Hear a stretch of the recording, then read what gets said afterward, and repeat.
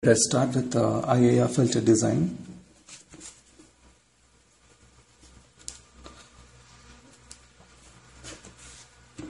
So here this unit is split into three major halves. One is design of filter. Second one is conversion of filter into digital filter. Why? Because whatever filter we design will be in the form of analog. So we need a method to convert from analog to digital. And the third part is structures of IIR filter. So first let us concentrate on converting a filter from analog to digital. So we will be concentrating on the second part. So for conversion we have three methods. Number one is approximation of derivatives.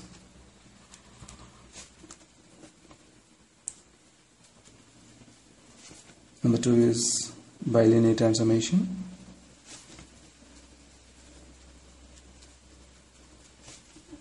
Number three is impulse invariant.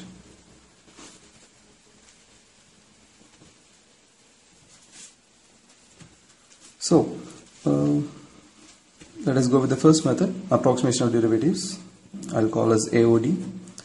So in approximation of derivatives, it's a very simple method. So here, wherever you find S in the given equation, replace S with 1 minus Z inverse by T. So for example, if H of S is given as 1 by S plus 10, then the solution will be like this.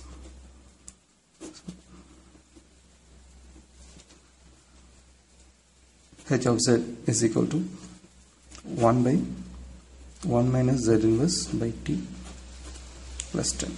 So I have just replaced S with 1 minus Z inverse by T.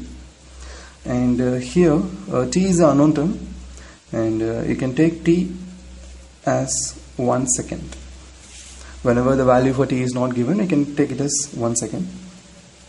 So substituting T is equal to 1, we will get 1 by 1 minus Z inverse plus 10. So it is again equal to 1 by 11 minus Z inverse. So the final answer is H of Z is equal to 1 minus 11 by Z inverse. So this is the answer.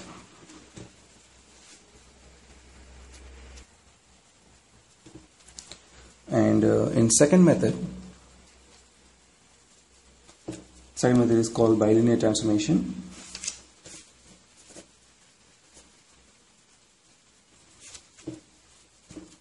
Here, wherever you find S, replace S with 2 by T into 1 minus Z inverse by 1 plus Z inverse.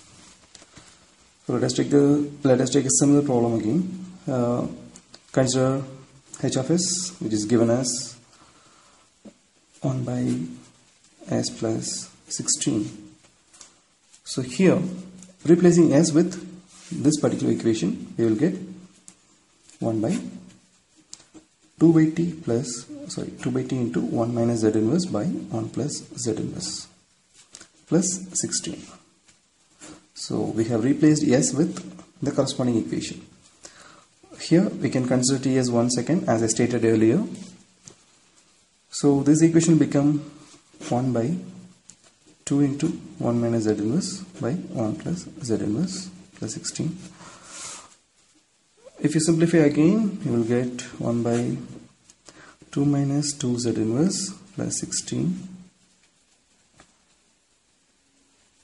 by 1 plus Z inverse, which can be further simplified as 1 by 2 minus 2 z inverse plus 16 into 1 plus z inverse whole divided by 1 plus z inverse, which is again equal to 1 by 2 minus 2 z inverse plus 16 z inverse.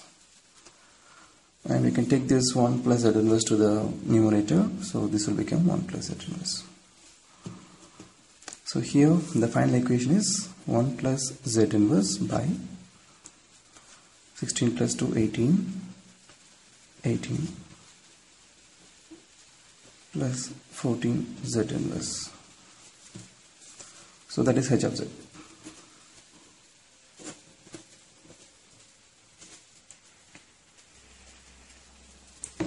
Okay, next method is impulse invariant.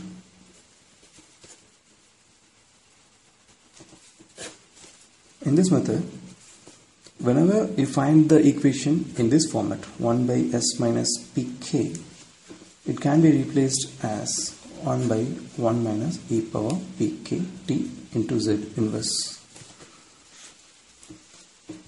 So let us see an example where h of s is given as 1 by s plus 2. So this equation can be written as 1 by s minus of minus 2. So this equation is in the format of 1 by s minus pk, the same above format.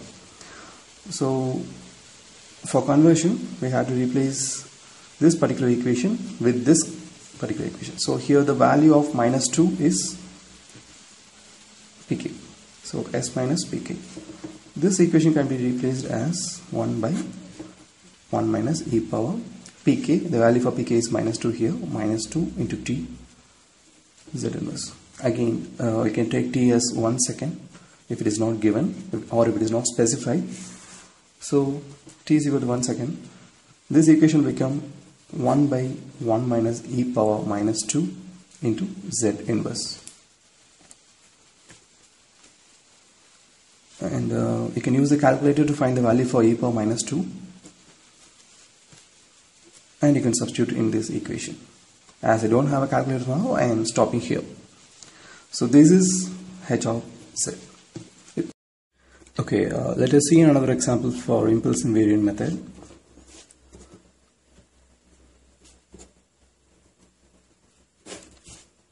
As I stated earlier, whenever you find the equation in this format 1 by s minus pk, it can be replaced as 1 by 1 minus e power pk into t z inverse.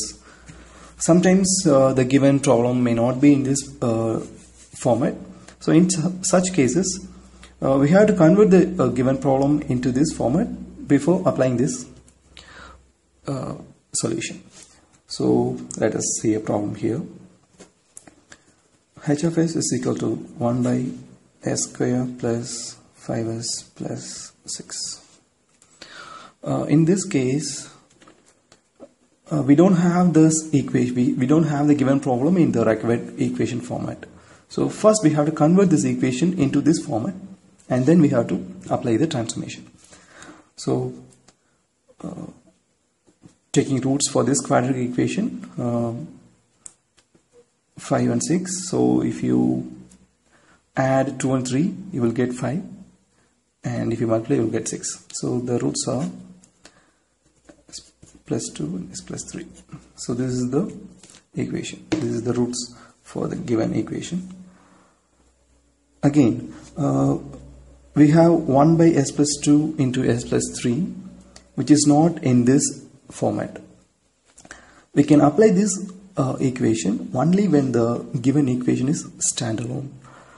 So here we have s plus 3 in multiplication, so we cannot apply.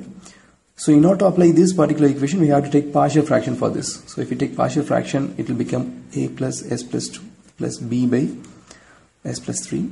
And if you solve for a and b, we'll get a equal to 1 and b equal to minus 1. So here this equation will become 1 by s plus 2 plus minus 1 by s plus 3. So now we have the equation in the required format. So we can write this equation as 1 by s minus of minus 2 plus minus 1 by s minus of minus 3. So finally we can convert into 1 by 1 minus e power pk, and the value for pk is minus 2 here, so minus 2 into t z inverse plus minus 1 by 1 minus e power minus 3t z inverse, since the value for pk is minus 3 here. And we can take t as 1 second, so the equation will become 1 by 1 minus e power minus 2 into z inverse minus 1 by 1 minus e power minus 3 into z inverse. So that is h of z. You can use the calculator to find the values for e power minus 2 and minus 3, and you can substitute here.